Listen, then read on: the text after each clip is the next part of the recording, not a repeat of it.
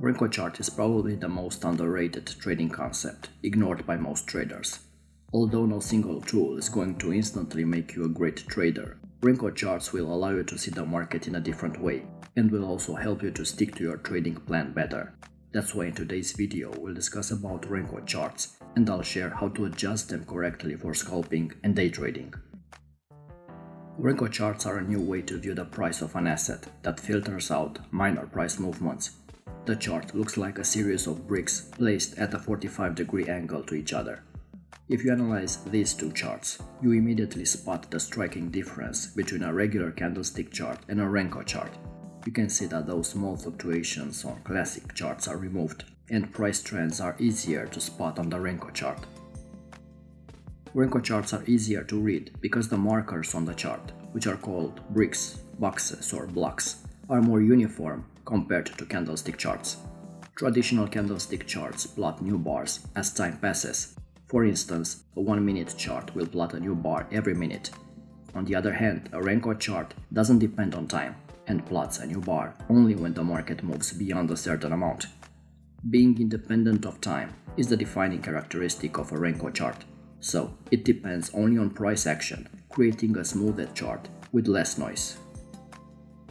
Each brick on a Renko chart is a candlestick with no shadows. You need only one key parameter for Renko charts, the brick size. The brick size is the price range that the market must cover before a new brick is plotted. You can set the brick size in pips, ticks or cents, depending on the market you're trading. And for a Renko chart to reverse, meaning the brick to change its color, price action must reverse by at least 2 brick sizes. Let's say you trade Forex, and we'll pick the Euro-JPY pair. If you want to set your brick size to 5 pips for example, you just have to adjust the settings of the Renko box size to 0.05. If you want a 10 pip box size, you set it to 0.1. I use TradingView by the way to trade with Renko bars. For JPB USD or for Euro USD, for a 10 pip brick size, you set the box size to 0.001. You can set the values of the box size depending on your trading style, scalping, day trading or swing trading, and you can change the value of the Renko chart to suit your trading needs. If you trade stocks, a box size of 1 is the equivalent of $1. I find this value to be perfect for swing trading and even day trading strategies. Every time the stock moves $1, a new brick is formed. Since the brick size is the only parameter, a successful Renko strategy is highly dependent on it.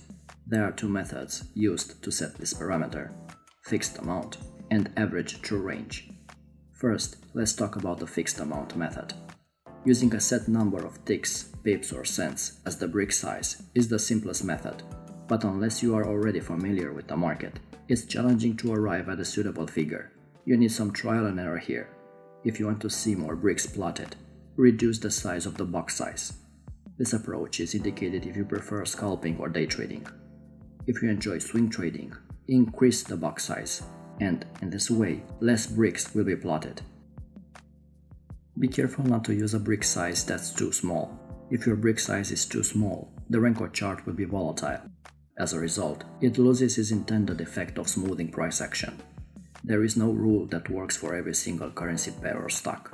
When I use Renko, I just eyeball the chart and try a few different box sizes. If it's too choppy, I try increasing the box size. Then I try decreasing it because there are trends to be captured within the choppy trading. Smaller boxes mean more trend changes and more trades. Big boxes mean fewer trend changes and fewer trades. Second approach involves the average true range for brick sizes. The advantage of this method is that it factors in changes in price volatility. A typical value is the 14-period ATR, so the brick size is based on the ATR value at the time the chart is created. If the ATR value changed the next day, then this new ATR value will be used to set the brick size. Which one is better? I prefer the fixed value because the ATR value might change and can cause the Renko chart to change significantly whenever it's updated. That's just my preference, but I know a few traders that use the ATR brick size successfully. One characteristic of Renko charts that should be understood is that the charts don't show all price points. Consider that you are using a Renko brick of 3 pips and price moves 5 pips in the opposite direction. Since that is not enough price movement to make another Renko brick, there will be 2 pips of price that doesn't show on the Renko chart. When I first started day trading Renko charts, this bothered me a lot, especially after trading with time and classic candlesticks for so many years. There are indicators that add wicks to the Renko bricks to show these prices, but these start to add some of the noise back to the chart. It's up to you if you want to add or remove the wicks on the Renko bars. So the most important step in creating a successful Renko strategy is setting the size of the brick. It may be 10 cents in the stock market or 10 pips in the Forex market. What you must remember is that a brick forms on the Renko chart once the price has moved that amount and not before. A candlestick chart, on the other hand, shows the price movement over a period of time, such as 1 minute or 1 day. While there is a time axis along the bottom of a Renko chart, there is no set time limit for how long a Renko box takes to form. It could take 4 minutes, 3 hours or 8 days. It all depends on how volatile the price of the asset is and what brick size you set. So Renko charts ignore the time aspect and only focus on price changes. If the brick value is set at 10 points, a move of 10 points or more is required to draw another brick. Price movements less than 10 points would be ignored and the Renko chart would remain unchanged. Renko charts are more useful for day traders and scalpers for spotting trends, areas of support and resistance, breakouts, and reversals. The chart's simplicity can make it easier to see those price action and signals for making trades. This is because Renko chart filters the noise by focusing exclusively on minimum price changes. Renko bricks are not added unless price changes by a specific amount. Thus, it's easy to spot important highs and lows and identify key support and resistance levels. Armed with this information, you can identify uptrends by analyzing higher highs and higher lows, or downtrends with lower lows and lower highs. The stronger the trend, the more Renko blocks will be plotted. Renko charts are particularly good at finding support and resistance areas because they condense long but static periods. This makes it easier to see where price support and price resistance is occurring. Renko charts are very visual to display obvious support and resistance levels. With classic candlestick charts, there is a lot of subjectivity and extra work that goes into identifying good and precise areas of support and resistance. In this example, notice how simple it is to plot the support and resistance levels. And most important, notice how price reacts to the support and resistance levels to the right side of the chart.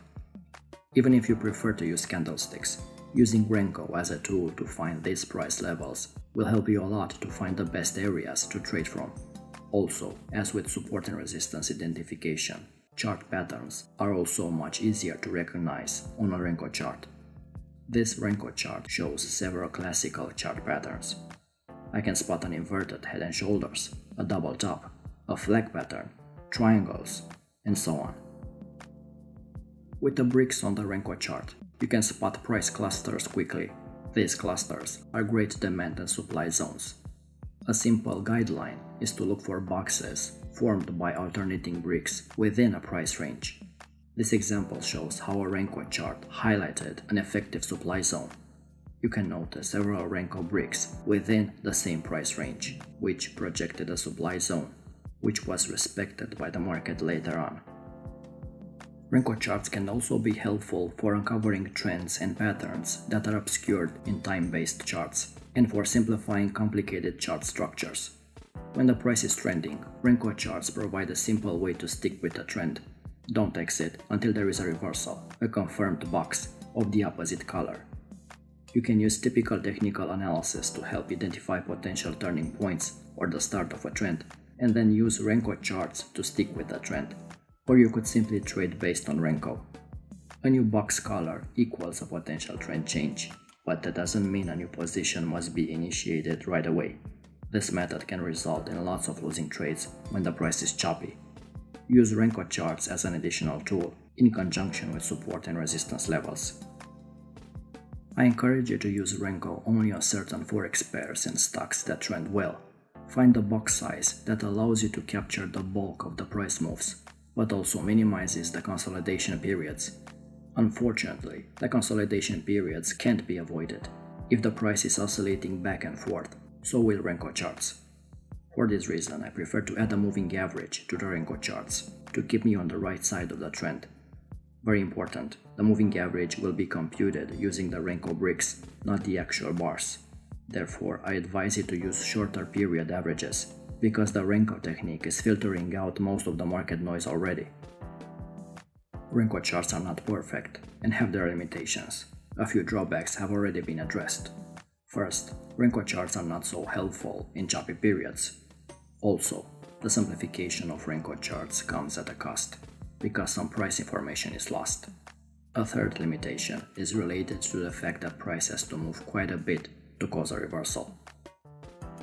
As always, if you learned something new and found value, leave us a like to show support, subscribe to our channel and hit the bell icon to stay notified when we upload new videos. Until next time.